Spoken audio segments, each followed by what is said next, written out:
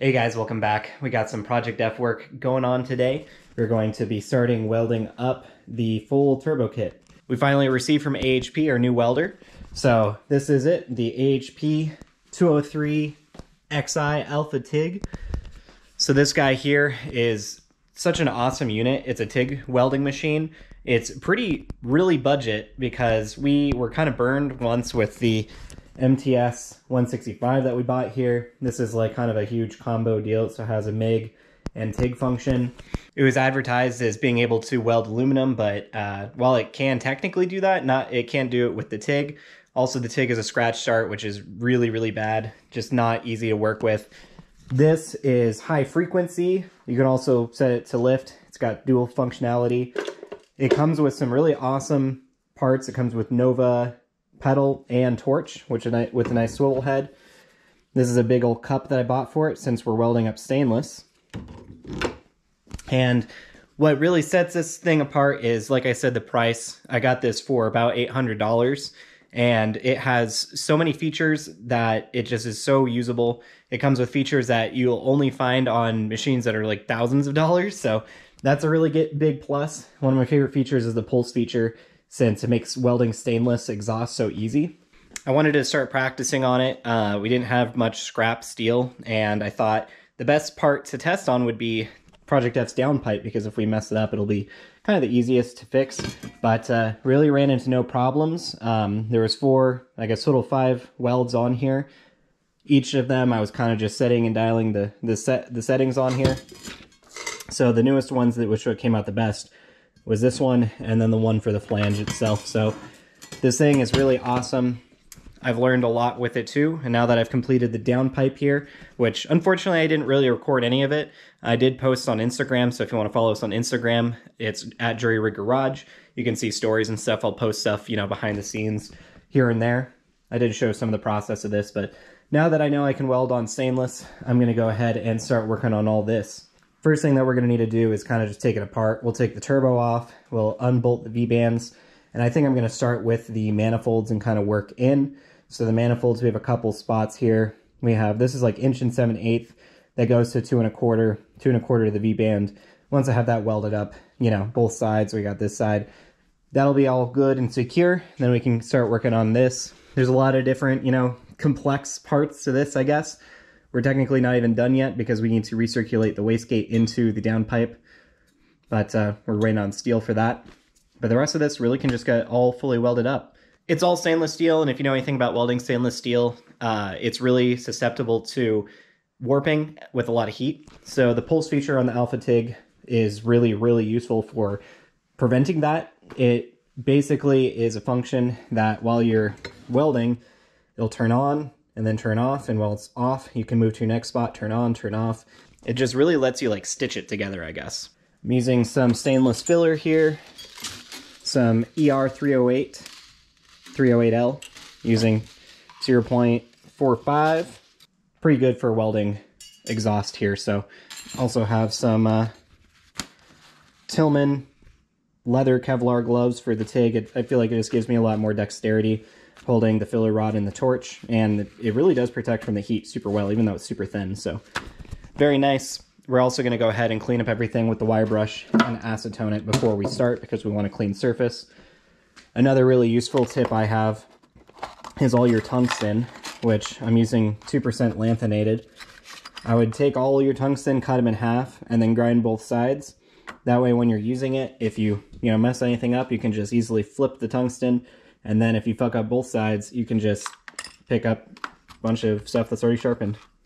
I have a dual regulator here for back purging the exhaust, because we want the exhaust to be, very nice and also strong. Because if you back purge, which means you fill the whole cavity with argon, it will create a stronger weld. It'll also look a lot better. You won't see any sugaring in there. You can kind of see inside.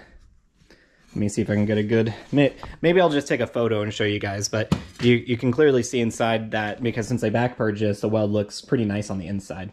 So I'm going to go ahead and just start taking this apart, and we'll have it on the bench to start.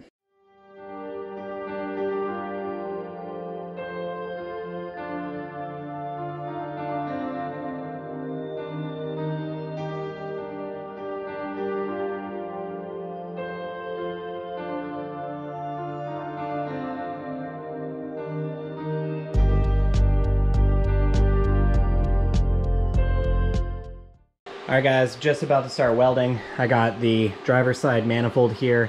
You can see there's a hole here that we blew through accidentally on the old welder because it just blasts it and stuff. So now with the high frequency, we should not run into that problem really at all. I'll have to fix that clearly. I think I'm just going to get some of the filler rod here, maybe cut up a bunch and just kind of like fit over it. Just hold like a couple strands there and I think that should fill it, or, you know, make it work. That's kind of my best option here that I can think of. I'm using about 15 to 20 CFH of argon. Oops, I'm gonna open the valve. And then this is the cool feature here. So right now I have pre-flow for just under a second. Post-flow is 4 seconds because you want to cool the tungsten and the weld a little bit after with the gas after you're done welding. And then start amps 30, end amps 5, and I'm running at 65 amps. You hit that, that brings up the pulse function. So right now I have it pulsing every half second. And on percent, it's 50%. I'm gonna turn that up to 60, I think. And we should be good to go. I might need to turn that amperage down just a little bit, but we really shouldn't have any problems with that. I'm going to first start by adding probably some more tacks, just working on either side because I don't want to warp it. I don't want to get it too hot. Might even just let it cool down extensively and then work on, you know, the other manifold. Just don't want to warp it at all.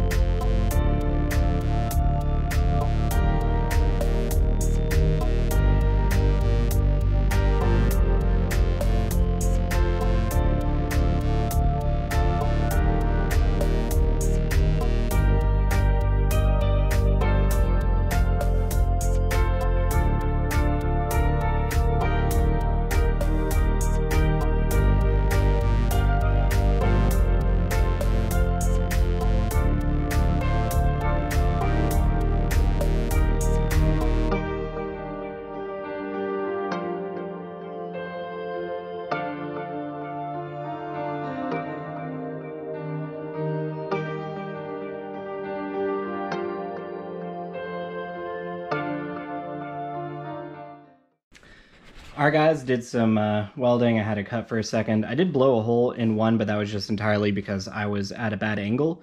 But I filled it up. But as you can see, that looks really good. It got some actual color in it, which is pretty neat. All of it, yeah, it's really nice. You can't really see much in there. We'll have to clean that up. I didn't get the back purge set up. There's a lot of ports on this thing. And honestly, it does take up a lot of gas, but I mean, the downpipe has been totally back purged, so that'll be free flowing. I don't really think it matters so much for the hot side or the turbo. Well, it's still hot side, but the manifold side. But some of this pieces I'll probably go back and not go back, but those pieces back purge. I did add some tacks all around the top here, so to kind of mitigate the warping. But I'm gonna go ahead and start doing that. I did also get a little bit on the V-band. You can see the color all pretty. And all the color goes away if you wire wheel it, but I kind of want to leave it on just for now, not wire wheel it because it looks so pretty.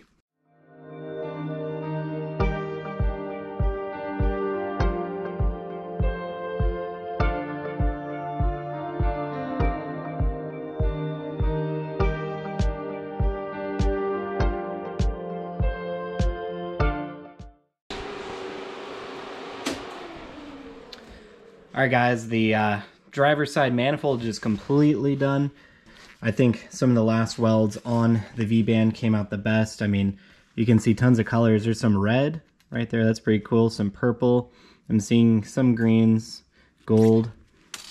Very pretty. So I know that color or whatever isn't really super important and might be not good. I don't know what the deal is. People like the color though, and I like the color, so I think this came out pretty well. I did have 2 holes to fill because, or maybe even 3. So one that was already on here, and then two that I created myself because it was just bad torch angle. This is really hard to work with when it wants to fall over and stuff. I could use the vise, which I'll probably go and do for the other stuff, but yeah, I'm gonna go ahead and clean these up, and then there's some sugaring on the inside because I did not back purge this. I can just take the rotary grinder and just kind of clean that up, but everything's all good on this thing. I kind of want to bolt it back up and just see how it fits. Obviously lots of heat got onto it, so don't want it to have warped, and yeah, we're gonna go ahead and test fit it, I think. All right guys, got the V-bands back on. This one worked just fine. We've already, basically since we've set this, had a little bit of unalignment with it, especially with this bellow, and that's kind of the reason. It's not a rigid pipe, and it has some movement, so this basically just needed to be moved into space here, and then we were able to just get it down with impact there. But yeah, that's all done. So this section is complete. My next step is I'm going to do this, which I have 2 holes to fill. Hate filling those holes. But 1 weld on this, 1 weld on that. Then the manifold side is pretty much done. Then it's just the front piping side. I'll be taking them, one at a time. Probably working towards this way. Just only 1 weld there.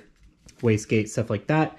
And then kind of the hardest part, I imagine, is going to be doing the flange to the pipes, as we don't really have a lot of room to get in there. But we'll be able to make it work with the AlphaTIG, I think. No problem. The rest of these, I imagine, is going to be super easy.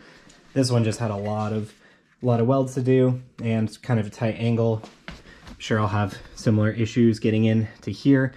But this whole thing is just going to be a war of attrition. It takes a long time to do all this.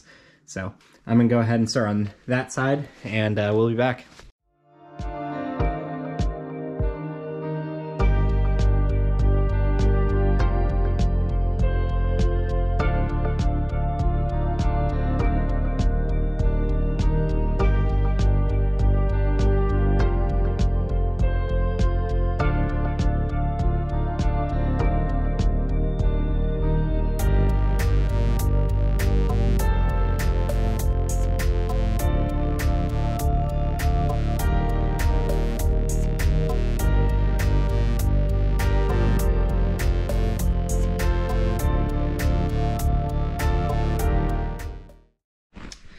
Alright guys, just finished up with the passenger side manifold, and this one really got me a little bit. Unfortunately, we had that giant hole like I had showed you before. We had 1 giant hole and 1 small hole, so I had to fill those. And I kind of came up with a little bit of a technique, just using very minimal power and just adding filler and kind of stacking it over it. So I did that and then kind of grind it down, and then I added an extra bead all around. So I mean, you can see that's all good. Looks really ugly, and really unfortunately my best welds are on the bottom of the manifolds. You're not going to be able to see them so well. Obviously it's going to be upside down. It's going to the opposite side of the, it's on the bottom of the manifold, so that's kind of unfortunate, but I did get some pretty good welds out of this overall. I really like the colors. It's really nice, but yeah, I checked everything, all looks good. Now I'm going to go ahead and let this cool down, and we're going to test fit it, and I think I'm going to be done for today. Just want to... that was some good practice for that, and then we have the rest of the manifolds over there. That's really the last piece there, which is going to be somewhat the most intricate.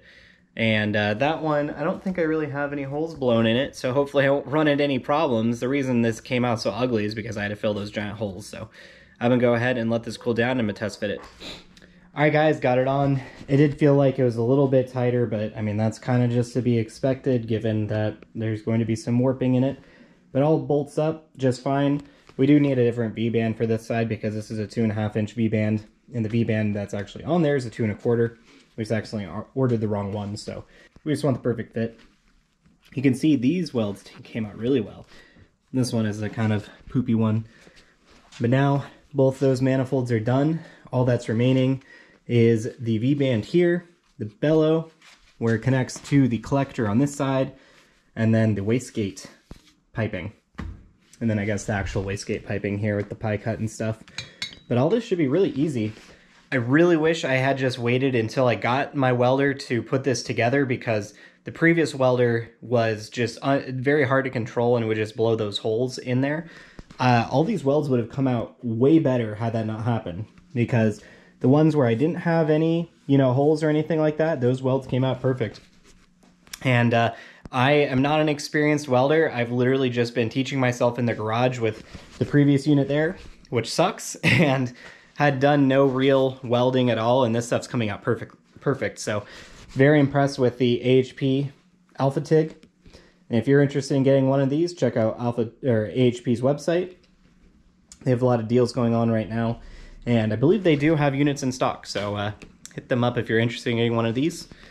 Alright guys, it's been a couple weeks, but I just wanted to do an update and just finishing out this video.